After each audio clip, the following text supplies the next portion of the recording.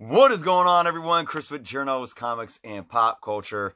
I have some boxes to open with you guys today. We got one, we got two, and we got three packages. I have been sitting on a couple of these for like a week, just waiting to come out here and do a video so we can unbox them together, guys. If you guys aren't subscribed to the channel, please take some time to do so and check out all the awesome links below, including how you can support the channel for only $3.99 a month by becoming a Patreon member via patreon.com. We will be announcing the first Patreon contest winner roughly over a week, guys. So if you aren't subscribed via Patreon yet, you can do so by the end of the month to be entered into that contest. You can also check out the link for official Journos Comics merch, right? And then I also wanted to make a quick announcement to say that I will be announcing my Road to 5,000 subscriber contest very soon. Most likely, you know, in the next 2 or 3 weeks. Very excited about that. We also have a comic book canon contest that we will be announcing later this week. Again, check out Comic Book Canon in our link below for our Friday night live shows, guys. All right, let's get into this, guys. We got three packages. I remember what at least one of them is. Not too sure about the others. And I'm thinking maybe more off of the 21 want list. Let's see. Let's do this one first. Let's save the mailers. And let's do the bubble package first. I think, is this from My Comic Shop? Because I know I bought something on My Comic Shop that was a consignment. So it, you know, it was from a third-party individual seller. But it was from the website. It wasn't from eBay.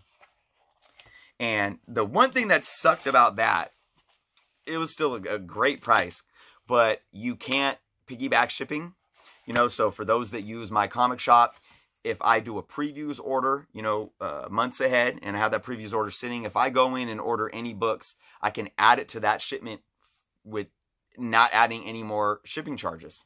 And then I just get it all together. This one, for consignment books, you don't have the option. It has to ship separately, and you got to pay the $5 shipping, whatever. But it's quite all right. Very nicely packaged there with painter's tape. Let's get this out. We got a little label on the back here. What's that say? I can't see because the painter's tape is in the way. This painter's tape is like heavy-duty painter's tape. I don't want to give it away yet. I got to turn this around like this. Oh, no. Okay, this is not from My Comic Shop. This is from eBay. Oh, man, it's a beauty. It looks better in person than it did in the pictures, if you ask me. All right, guys, this is a book off of the 2021 want list. I promise you guys, next time I do an unboxing where there might be a 2021 want list, I'm going to bring an actual written out list, and I'm going to show you guys, because I know you guys have been wanting updates. Hey, how many have you gotten? What do you have left? And so forth. I will do that next time, but for now, let's just look at this beauty, guys. This one was something that I didn't think I would grab as soon as I did, but I did it, and it's Batman number 237. First appearance of the Reaper. Beautiful Neil Adams artwork. Look at that. This is a decently priced book, right? Early Bronze Age Batman, Neil Adams run, just in general, are, you know, they command a bit of money. First appearance of Reaper commands a bit more. This is definitely a mid-grade, lower mid-grade. Let's take it out of the bag and look. But for what I got this, was this a bid? I'm pretty sure it was a bid. And I set my highest bid in there. And I won it. Now you can see the square bound spine is no longer square bound. And that's all right. I mean, it's not perfectly flat, but I don't know. It's pretty flat. it seems like it's a standard spine. But, I mean, look at this. It still presents really well. It's got a lot of gloss still. It's going to get a cleaning and a press. You know, it's got some color breaks in the corners up here. It's got wearing around the edges. It's got a bit of a color break right through here. And, you know, more wear along the edges down there.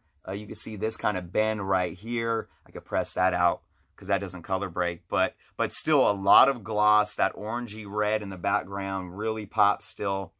You know, spine ticks as well as a flattened square bound. And it also has what looks to be a manufacturing kind of a crease where it's like the page got layered on top of itself. I don't know if you guys can see that right there and right there. That's definitely manufacturing. Yeah, it's got it right here in the front too. Look at this. This is not a color breaking crease. It's a flap over. I don't know what the technical term to call it is, but it's right. I don't know if you guys can see that right there. But yeah, pages are nice on the inside. Look at this.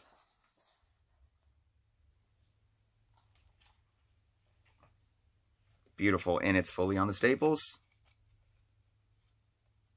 Yep.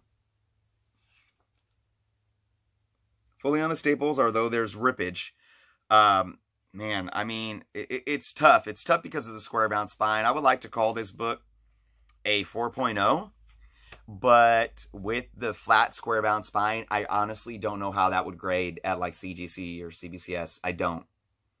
So that's where I'm gonna, you know, I'll throw my 4.0 out there as a rough estimate. But if I ever bring this into grade to get graded, I wouldn't be surprised if it got a little lower just because of that spine. But like I said, I am gonna press it and clean it and get it looking a little more decent. But very, very happy with that for the price I paid. I can't remember the price off the top of my head, but there it is, guys. Again, a mid-grade, lower mid-grade, presentable book. I'm all good. It's going to look beautiful after the press and after it's thrown in some Mylar. All right, let's go into this. Okay, this is the book that I was thinking of from my comic shop. That was a consignment. These are tough to open. That was shipped separately, and I had to pay the $5 shipping. And as always, my comic shop always packages their books extremely well. All right. Although they use packaging tape to take the book down, and I kind of hate that. You guys know me. I talk about that a lot, but that's okay. We'll make do. Oh my goodness. I guess we won't make do. I got to pull the knife back out. All right. Oh man. Okay. You know, it's funny. For some reason, I've been eyeing this book, and it's not even in a bag. It's in a, I mean, obviously it's in a bag, but it's not in a comic book bag. I don't know what this thing is. I have been eyeing this for a while, and I didn't put it on my 2021 want list for some reason. And I found this, again, as a consignment on my comic shop for decently lower than what the books had been going or are going for on eBay over the last couple of months. Now, this character, there's some speculation around this character in the MCU, and I believe I was the first to report it. I mean, look, other people can have the theory too, because obviously I didn't report it, and you know, people hopped onto what I was saying. I just knew that before I heard anything about this being a possibility, this is the way I was thinking. And that is Mighty Avengers 62, or the Avengers 62, first appearance of M'Baku, Man 8.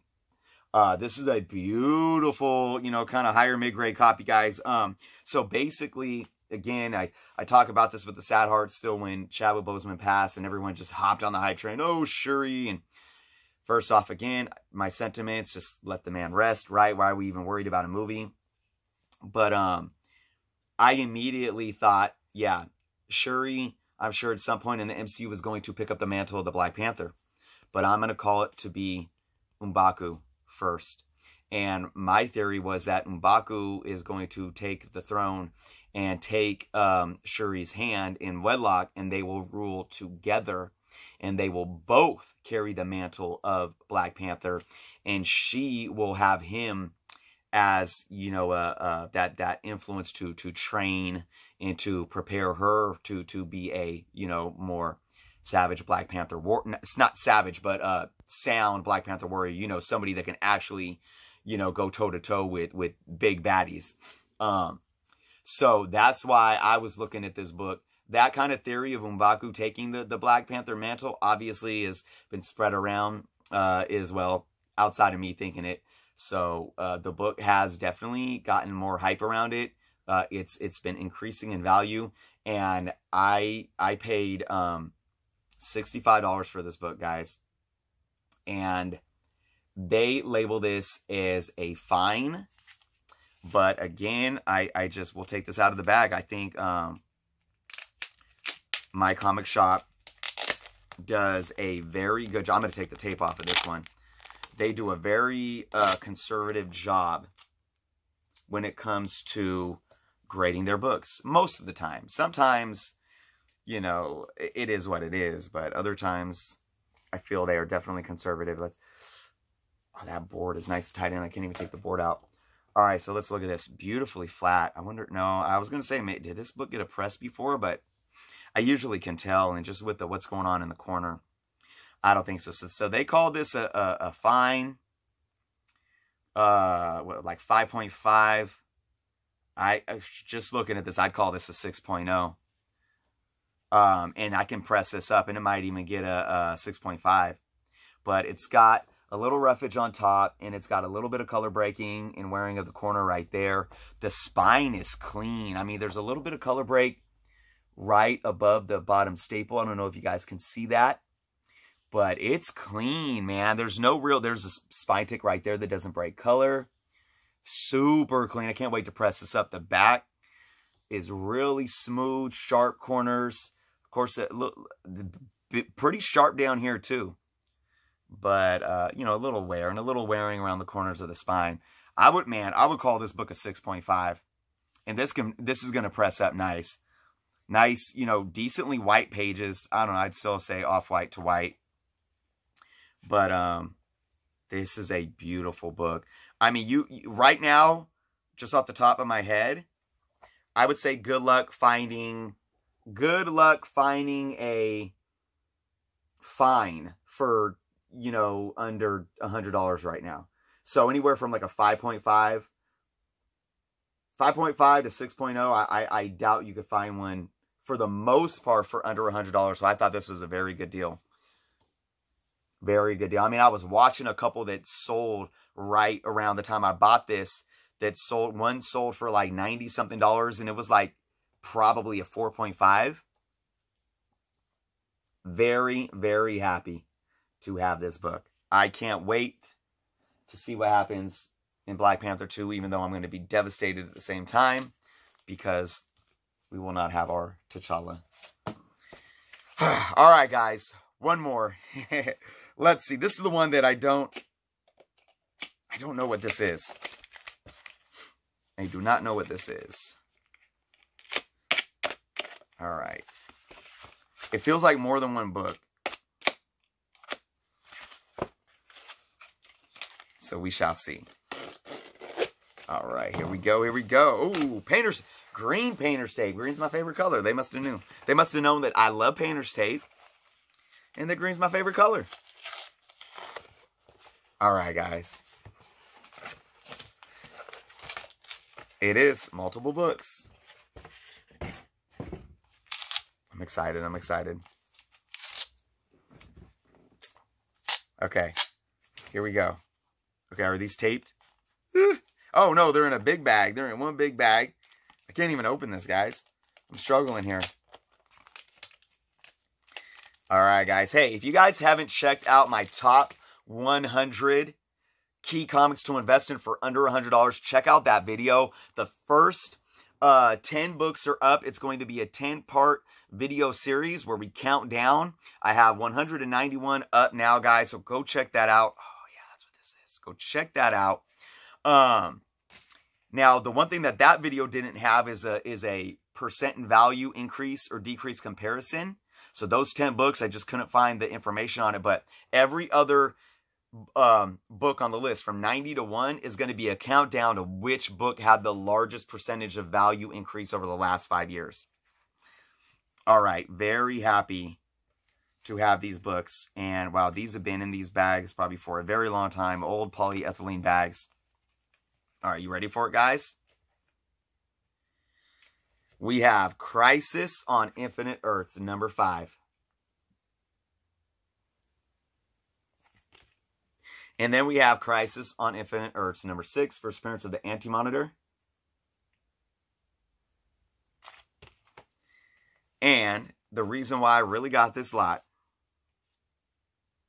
yes, Crisis on Infinite Earths, number 8, The Death of Barry Allen. So happy to finally have this book in my collection. I have I believe the reprint that came, I don't know when it came out. Some few years ago, I think. But I definitely think this book has a lot of potential long-term wise. Really, this whole series, it's over 30 years old now as we are in 2021. The series that ultimately ended the Bronze Age and began the Copper Age. This is just a sign of the times that the future is now, guys. And these books, as they get older and older, I think they're going to definitely increase in value simply because of what they mean for their time period, right? So I'm not talking about like movie spec or anything like that. It's simply because these are awesome books that mean something to the hobby. Awesome story arc.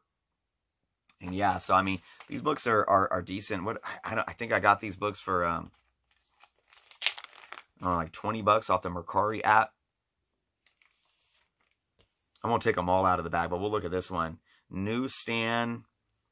It's decent. Yeah, this can definitely benefit from a press. It's got a little bit of a spine roll that can get flattened out. Not really. A couple of spine ticks, few spine ticks, but they don't really break color. So all the spine ticks will get worked out in a press. It's got some rufflage up here. See that? That can get worked out in a press, and the edges are still decently sharp. So I'm going to press this up, and, I'm going to think that this book can at least get a 9.0, maybe even more after a press. So, and I think all the books are in basically the same situation. It looks like these books may have been read a long time ago, and then were put in the bags and boards and just left there. So, really, really happy, guys. All right, there it is. That is my haul for today. Got some Crisis books.